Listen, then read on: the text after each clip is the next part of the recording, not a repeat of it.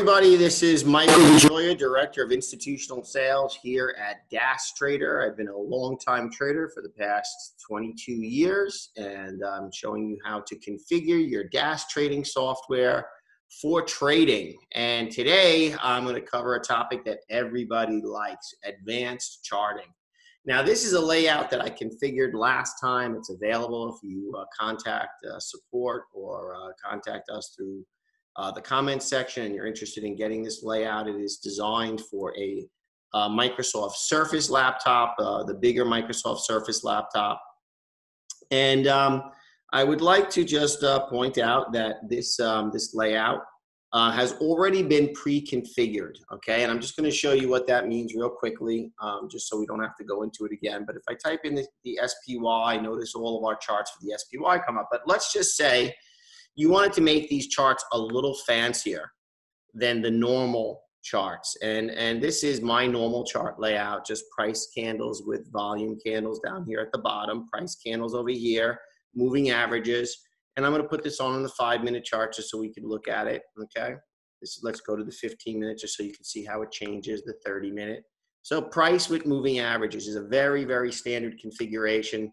Now notice I also have the pre and post market data on here because now we're into the post market. But let me show you what happens if I take this and I right click and I go to add chart area after. Now we get this nice new clean section here on the bottom. Okay, and I'm going to right click in here and I'm going to go study configure.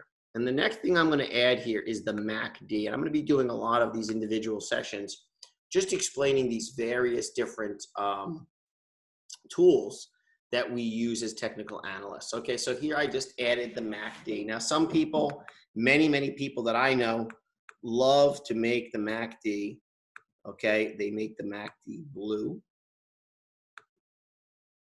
Okay, and there you go, you have a MACD with a moving average on there, okay, and you've now got it on your chart. Now let's just say I want to take this and I want to get rid of the volume box. I'm going to get rid of the volume box. So let's just go to chart area, remove area.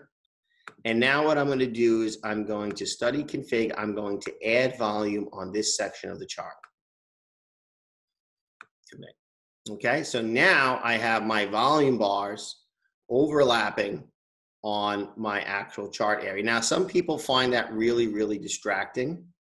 And some people like it, you know, that it shows real convergence between volume and price. So it's really up to you, but I can very easily get rid of that. If I want to get rid of that, I just go to study config, get rid of the volume bars, remove, commit, and it's gone. Voila.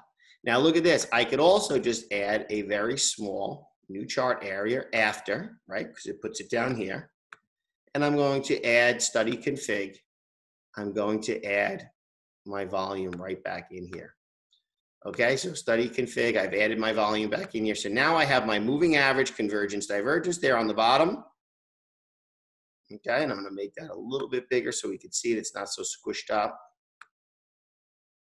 Notice how I just drag it. Now I can make my volume a little bit bigger. Now let's just say I wanna get really crazy, and I don't really suggest that you get this crazy.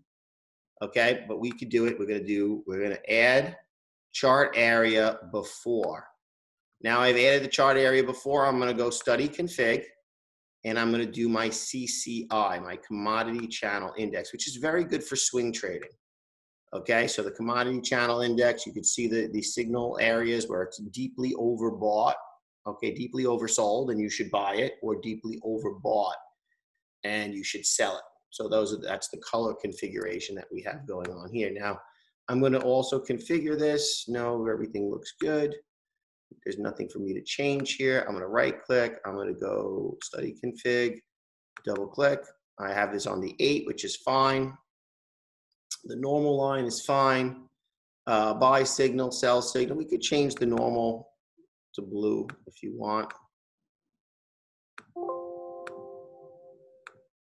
Okay, so now that changes it to blue and it kind of brings, I'm going to make it a little bit of a lighter blue. I'm going to go to study config and I'm going to change it to a lighter blue. Okay, so there we go. So now I have my CCI and I have my price data and I have my volume data and I have my MACD. And if I want to make these a little bit bigger, remember that the key to making these a little bit bigger, you don't want to take up too much space on your chart. You want to leave the majority of your space on your chart for just price and volume. And the other indicators are confirming indicators. They're like confirmation signals. They filter out data. So here I'm making this a little bit bigger. And now here I have my bottom MACD a little bit bigger as well. Okay, and I have a beautiful chart. Now I'm going to save this layout, save settings, which is MJD, CCI, MACD.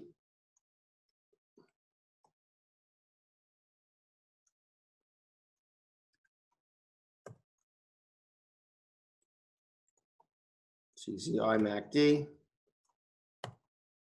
chart. Now, generally speaking, okay, I'm going to just save that chart. Now, generally speaking, when I do a chart like this, okay, I am not doing it for any other time frame but the daily.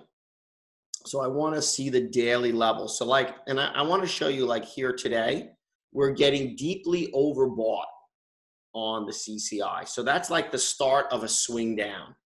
Here we're also getting, you know, the MACD is kind of not giving us any signal at all, but we are deeply overbought on the CCI, okay? And that is usually a telltale signal that maybe we're gonna come back in a little bit and the market will come back down. So here we had a very deeply oversold value, and of course that was a great buy area. Here you have the CCI, okay, with a high and then a higher high, and then you have this in a deeply overbought area, and it came back down. And a lot of times traders that are swing trading are really, look at that deep, see on the CCI here, how deeply oversold. Now, thank God you didn't buy it here. But if you see here, we're we have a divergence where we're making higher lows on the CCI, and it's making new lows on the actual price chart. So that's a very, very strong buy signal right here. You see that, how it has three, and I could draw a trend line on here too. The charts on the DAS trading software are really very, very powerful, because look, I could even take this, draw a trend line on this, and you can see that the trend is divergent, meaning that the trend from here to here, that trend is clearly divergent. This CCI is going up, whereas this price data and new lows is clearly making new lows.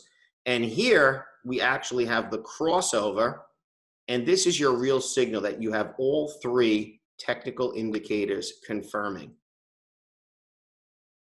Okay, we have all three technical indicators confirming. We have a crossover of the moving average, and we have the reversion back of the MACD oscillator. The oscillator has returned back to positive or back to bullish.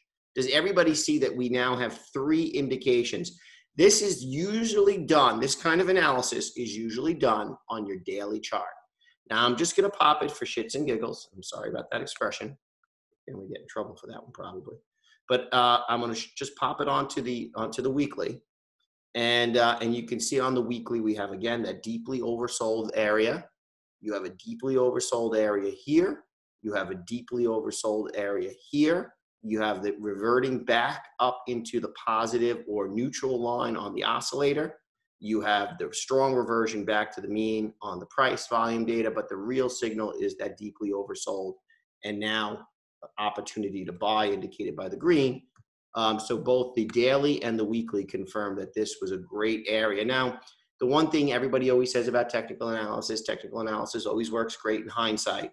But the thing is that what you want to realize is that when these things close, they are really strong signals. A lot of very big money players are looking at these signals on a daily basis and on a weekly basis to try to find out really very important buy and sell points. Now, if you notice right here, we are at the positive 100 level, which means that we're probably in a deeply overbought area. We're deeply overbought at 304. We kind of had a little bit of a rejection, some new news coming out as well. And of course, we have, we'll see how it plays out. But there are a number of indicators. There's at least 2 indicators. I don't see anything on the MACD to indicate that we're going to turn lower yet. The MACD tends to be more lagging, whereas the CCI tends to be more leading. So CCI more leading, MACD is a tertiary indicator, it's more lagging, okay? So there you have it. And of course, you could change these settings. So you could also go to study config. And right now I have this set at an 8, but many people also use the 5. And if you do use the 5, you can see that the actual indicator change, it gives you more false positives, okay, and more chances for the data or the signal not to be as strong. So I'm going to leave this at 8 just for the sake of good measure. But I like the way my charts have come out, and I hope you found this helpful. This little exploration into using the MACD with price, volume, and moving averages, as well as the CCI, and how you configure it on your chart. You generally also don't want to have more than 1 indicator above, and generally don't want to have more than 1 indicator below. And I hope you found that helpful, and I'll see you at the next session. All the best.